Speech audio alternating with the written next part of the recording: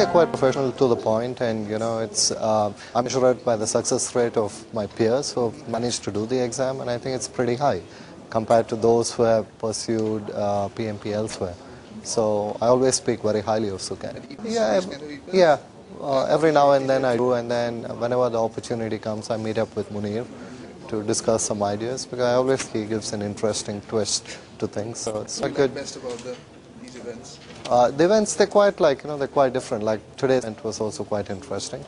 I like the way it's trying to bridge the gap between PMI, which obviously doesn't have a methodology, and with the CAM, which actually brings it to life, because I think that's one of the big struggles most organizations have.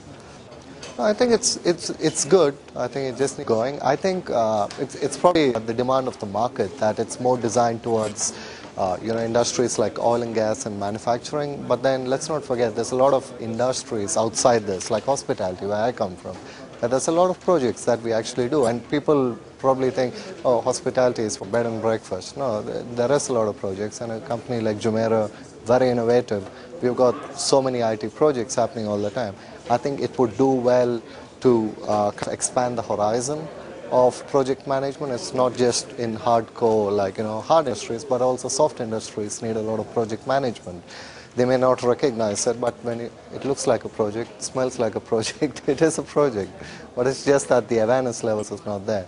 And really, SUKAD can do a lot of awareness building in these industry sectors.